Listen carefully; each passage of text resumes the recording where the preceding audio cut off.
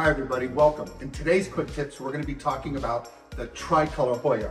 These beautiful flowering beauties before you. These have been flowering for what now, maybe a week or so? Oh, at least. Yeah, and this is like the third or fourth time this young lady back here has flowered. And we have another one here. These have been at our home in Miami, but when we had all this construction work done, we brought them down to Amy and they are digging it here. So we're going to go over a little bit on how you take care of it. I think that's the case. So you all ready to dig in? Sure. Let's go.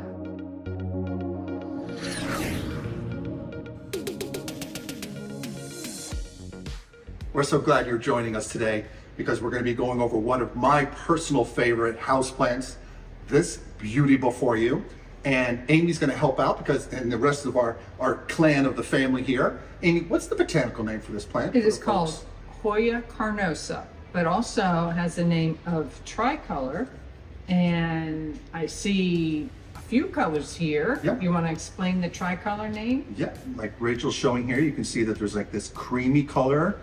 Then it has like, this has a pink hue, pink tendrils here, which are absolutely stunning, and green and white. So you have the green, the pink, and the white, the tricolor nomenclature. A lot of variations. Yes, yeah? yes. Yep. And it also has some other common names. What are those? Wax plant and porcelain flower. And I'm sure you're going to explain the porcelain flower. Yes, because one of us, Amy, broke one of the flowers. Do I look like the big Setting Goldilocks, or does he? I am not. Well, allegedly it was me, but so we have this poor little guy who broke off, and if you look at her, it looks fake, like it's a piece of porcelain made in an art gallery. Yeah, it looks like a button you buy at the store. Yeah, you put it on it just clothes. doesn't look Yeah. real, and that's the name that they've come up for the common name, porcelain flower. I thought you were going to say it's porcelain because it broke easily. And that's a good point too, Rachel, because that's exactly what happened with us, and maybe we can now use that as a way to call her in her common name. So again, to summarize, botanical name Hoya carnosa tricolor, and the common names Hoya tricolor, wax plant, or porcelain flower. And now moving on to the plant type. Stephanie, what type of plant is this? Succulent vine with thick, waxy leaves. Exactly. And it leaves a stunning tricolor variation, especially the green, white, and pink. Yes. So these will get a little bit brighter with light when you give them more light, but it's like we just Definitely mentioned. can tell they're waxy. Yeah, and they have this beautiful tricolor look to them. And the next thing is just the one I really want to talk about. And this is going over to Rachel. So Rachel, does this plant produce flowers by any chance? I don't know. Only the most beautiful flowers I've ever seen. Right? These are so adorable, you guys. They produce clusters of star-shaped flowers. Yep. Very pretty. Yes. And it looks gorgeous in a little cluster. Yeah. Yeah. It's like And a little bouquet. Exactly. Yes. And it is pink with a darker burgundy center. Mm-hmm. And what does it smell like? It has actually like a honey and chocolate scent to it. It's soft, but it has that wonderful scent to the plant as well. It's not very strong like a gardenia or anything outside, but it also has that feature, which is just amazing for that plant or that characteristic. Yes. And the good thing is you can enjoy these blooms throughout the year, more likely with bright light. Yeah, they flower mostly in the spring and summer. They can bloom later in the season, and we'll get into more things about that when we talk about plant care. But I want to talk a little bit more about the plant's average mature size. Who's going to take that? I will take that. Uh-huh. And the height can be actually several feet. Right. This particular one, we usually have it up here, and Yeah. it's all the way to the ground now. So it's getting pretty long. That's 6 feet, Probably. 6'4", 6'3.5". So yeah, Yeah. it's about 6-7 feet now. It's like Yeah. a whole Uncle Mike size. Yeah, and the spread depends on how you train it, Right. And Right. the area that it has to grow, and the cascading of it, will just spread down along the area that it occupies. Yeah, I mean, you can also put these in a hanging basket, and they'll do fine. Growing in a hanging basket, they'll actually do very, very well. Or you can have them in a container like ours on a shelf and let them cascade down. So where's this plant from, Steph? It's native to Eastern Asia and Australia. Mm-hmm. What are some of the fun facts about this plant and plant hacks? Okay, there epiphytes, which means it's a fancy word for saying they can absorb moisture from the air. Yeah, they like to be attached and grow on to Kind of like my hair. And they can be grown outdoors in zones 10 to 11. Correct. South Florida. Yeah, they are cold sensitive, so you can't have them further north Florida. They'll suffer and die back. Yeah. But remember, don't remove the flower stalks after blooming. Yes, very important. You want to leave when these fall off, or break off in our case. When they're done, this peduncle will stay on the stem of the vine. Leave it alone. Don't trim it or anything, because she's going to flower from these again and again and again. They always will flower from the peduncles, and then they put on new peduncles over time, and then you get more and more flowers, which is really, really cool. How do you say peduncle with a straight face? I'm your uncle rhymes with peduncle, so That's right. now we're going to go on to what? Detailed plant care instructions. That's So right. this is Amy's baby. So let's talk about lighting, Amy.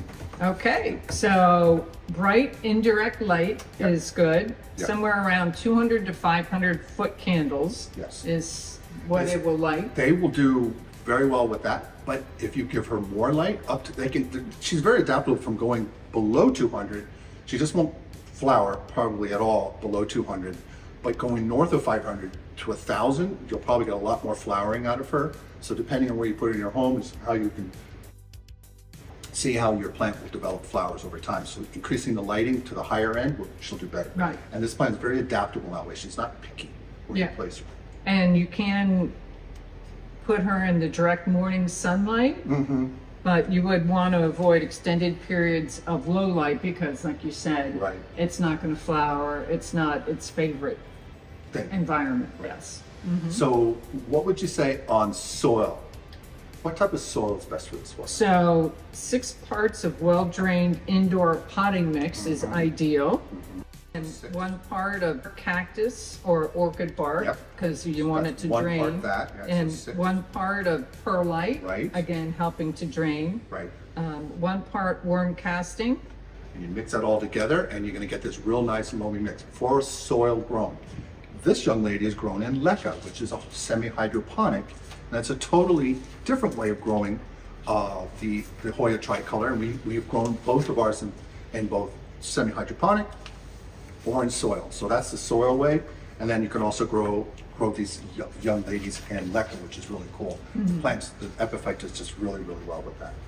So now that we talked about soil, we have some more things to go over. What is that? We're going on The to next is Is watering, watering. right? Which So- is every 7 to 10 days, which works for me because it takes me so long to water all the plants now. Yes. But yes, and I think overwatering, it's not its favorite. That's why we have that well drainage type of mix of Yeah. the soil. And for a leca grown, you only need to water this every once a month because the water sits down here in the bottom of the cash bow because this is semi-hydroponic, and it's even less watering. And it's a little bit different on that, but on the soil you want to do 7 to 10 days.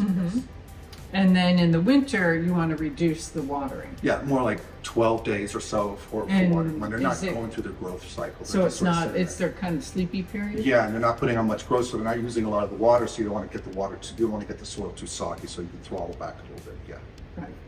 And now what do we have, temperature and humidity? Yes. 65 to 80 degrees Fahrenheit Easy is, and is home ideal. indoors. So outside in the Florida summer sun, probably not great. Yeah. Indirect, or like you said, we mentioned the morning sun is fine, but I think, Right. in some areas it gets a little warm, so you have to make sure it has some part shade or not that direct beastly sun. And of course, It's like for well, it is It's up Florida.